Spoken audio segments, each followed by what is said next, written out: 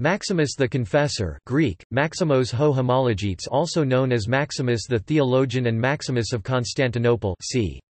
580, the 13th of August 662, was a Christian monk, theologian, and scholar. In his early life, Maximus was a civil servant and an aide to the Byzantine Emperor Heraclius. However, he gave up this life in the political sphere to enter into the monastic life. Maximus had studied diverse schools of philosophy, and certainly what was common for his time, the Platonic dialogues, the works of Aristotle, and numerous later Platonic commentators on Aristotle and Plato, like Plotinus, Porphyry, Iamblichus, and Proclus. When one of his friends began espousing the Christological position known as Monothelitism, Maximus was drawn into the controversy, in which he supported an interpretation of the Chalcedonian formula on the basis of which it was asserted that Jesus had both a human and a divine will. Maximus is venerated in both the Eastern Orthodox and Roman Catholic churches. He was eventually persecuted for his Christological positions. Following a trial, his tongue and right hand were mutilated. He was then exiled and died on August 13, 662, in Sagari in present-day Georgia. However, his theology was upheld by the Third Council of Constantinople and he was venerated as a saint soon after his death. It is highly uncommon among the saints that he has two feast days, the 13th of August and the 21st of January. His title of «confessor» means that he suffered for the Christian faith, but was not directly martyred. The Life of the Virgin, the only extant copy of which is in a Georgian translation, is commonly, albeit mistakenly, attributed to him, and is considered to be one of the earliest complete biographies of Mary, the mother of Jesus.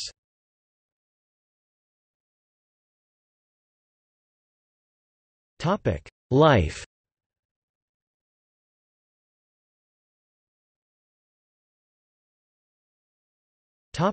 Early life. Very little is known about the details of Maximus' life prior to his involvement in the theological and political conflicts of the Monothelite controversy. Numerous Maximian scholars call substantial portions of the Maronite biography into question, including Maximus' birth in Palestine, which was a common 7th-century trope to discredit an opponent. Moreover, the exceptional education Maximus evidently received could not have been had in any other part of the Byzantine Empire during that time except for Constantinople, and possibly Caesarea and Alexandria. It is also very unlikely that anyone of low social birth, as the Maronite biography describes Maximus, could have ascended by the age of 30 to be the protoasecrates of the Emperor Heraclius, one of the most powerful positions in the empire. It is more likely that Maximus was born of an aristocratic family and received an unparalleled education in philosophy, mathematics, astronomy, etc. It is true, however, that Maximus did not study rhetoric as he himself notes in the prologue to his earlier Ambigua to John, to which his lack of high stylistic by Byzantine standards attests. Nevertheless, for reasons not explained in the few autobiographical details to be gleaned from his texts, Maximus left public life and took monastic vows at the monastery of Philippicus in Chrysopolis, a city across the Bosporus from Constantinople, later known as Scutari, the modern Turkish city of Üsküdar. Maximus was elevated to the position of abbot of the monastery. When the Persians conquered Anatolia, Maximus was forced to flee to a monastery near Carthage. It was there that he came under the tutelage of Saint Sophronius, and began studying in detail with him the Christological writings of Gregory of Nazianzus and Dionysius the Areopagite. According to I. P. Sheldon Williams, his achievement was to set these doctrines into a framework of Aristotelian logic, which both suited the temper of the times and made them less liable to misinterpretation. Maximus continued his career as a theological and spiritual writer during his lengthy stay in Carthage. Maximus was also held in very high esteem by the Exarch Gregory, the Eparch George and the population as a holy man, ostensibly becoming an influential unofficial political advisor and spiritual head in North Africa.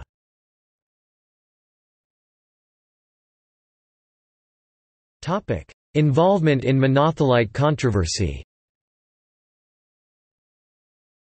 While Maximus was in Carthage, a controversy broke out regarding how to understand the interaction between the human and divine natures within the person of Jesus. This Christological debate was the latest development in disagreements that began following the First Council of Nicaea in 325, and were intensified following the Council of Chalcedon in 451. The Monothelite position was developed as a compromise between the Diophysitists and the Miaphysits, who believed Diophysitism is conceptually indistinguishable from Nestorianism.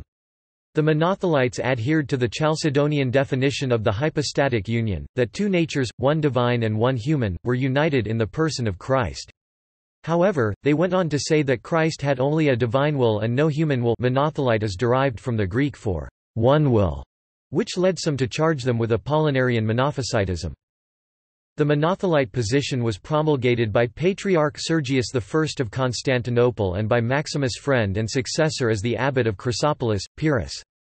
Following the death of Sergius in 638, Pyrrhus succeeded him as patriarch, but was shortly deposed owing to political circumstances. During Pyrrhus' exile from Constantinople, Maximus and the deposed patriarch held a public debate on the issue of monothelitism. In the debate, which was held in the presence of many North African bishops, Maximus took the position that Jesus possessed both a human and a divine will. The result of the debate was that Pyrrhus admitted the error of the Monothelite position, and Maximus accompanied him to Rome in 645. However, on the death of Emperor Heraclius and the accession of Emperor Constans II, Pyrrhus returned to Constantinople and recanted of his acceptance of the Diothelite two wills position. Maximus may have remained in Rome, because he was present when the newly elected Pope Martin I convened the Lateran Council of 649 at the Lateran Basilica in Rome. The 105 bishops present condemned monothelitism in the official acts of the Synod, which some believe may have been written by Maximus. It was in Rome that Pope Martin and Maximus were arrested in 653 under orders from Constans II, who supported the Monothelite doctrine. Pope Martin was condemned without a trial, and died before he could be sent to the imperial capital.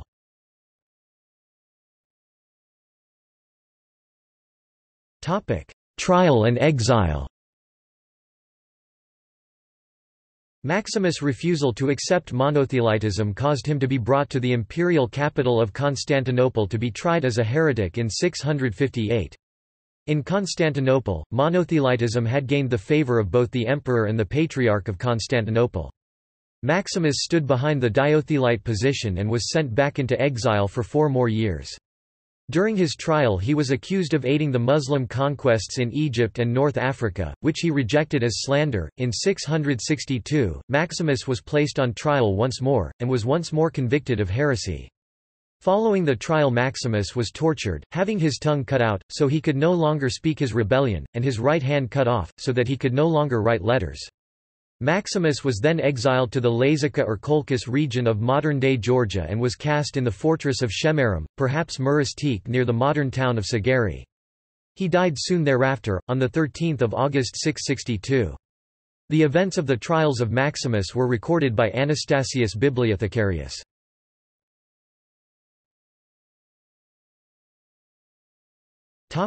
Legacy.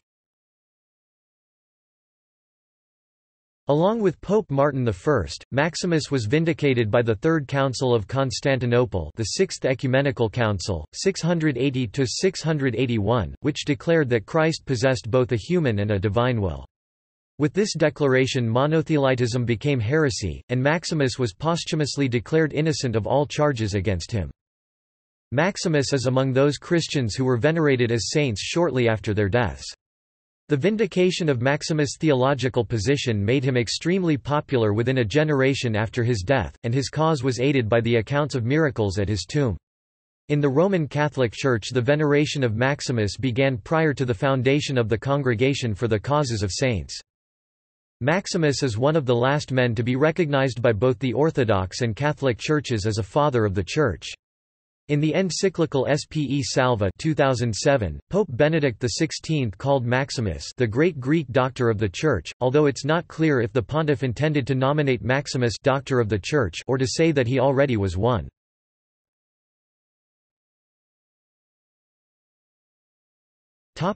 Theology. As a student of Pseudo-Dionysius, Maximus was one of many Christian theologians who preserved and interpreted the earlier Neo-Platonic philosophy, including the thought of such figures as Plotinus and Proclus.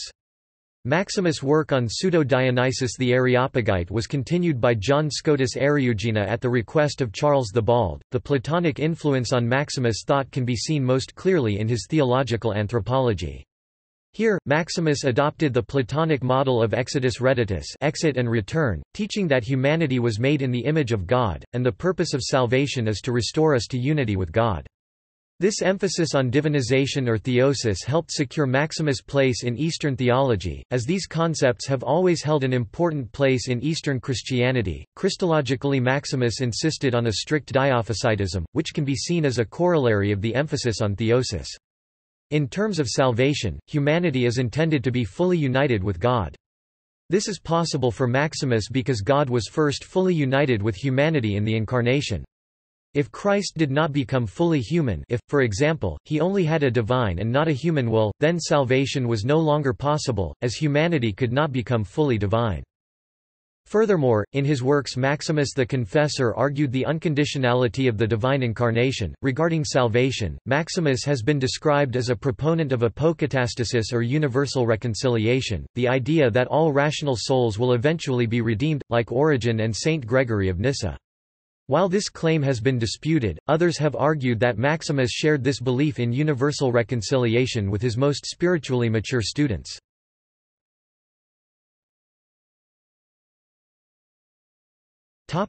Reception. Maximus' work was translated by the 9th-century Irish philosopher and mystical theologian Johannes Scotus Eriugena. In Eastern Christianity, Maximus has always been influential. The Eastern theologians Simeon the New Theologian and Gregory Palamas are seen as intellectual heirs to Maximus. Further, a number of Maximus' works are included in the Greek Philokalia, a collection of some of the most influential Orthodox Christian writers.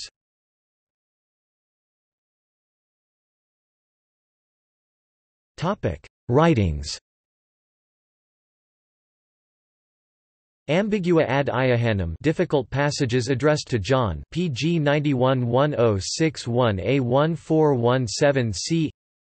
Ambigua ad Thomam, difficult passages addressed to Thomas, pg 91 1032–1060. Both the Ambigua to John and Thomas are explorations of difficult passages in the works of Pseudo-Dionysius and Gregory of Nazianzus, focusing on Christological issues. This also was later translated by Eriugena. Capita 15 chapters, pg 90 1177–1185.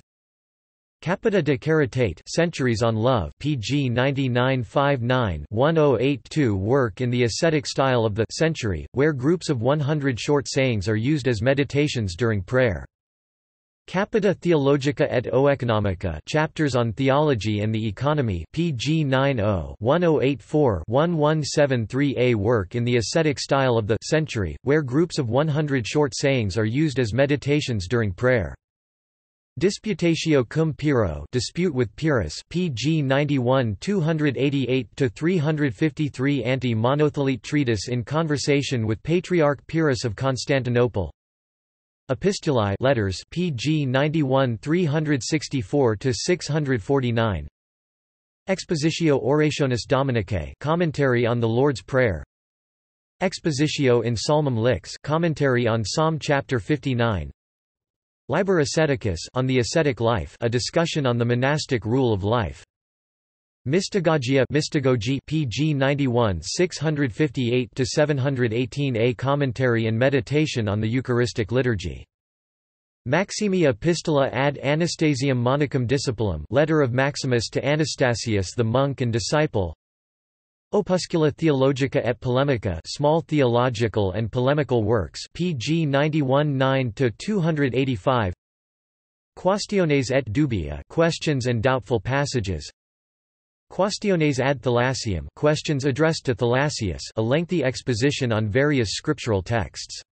This was later translated by Eriugena. Questiones ad Theopemptum, questions addressed to Theopemptus. Testimonia et syllogismi, testimonies and syllogisms, attributed texts. Scholia, commentary on the earlier writings of Pseudo-Dionysius.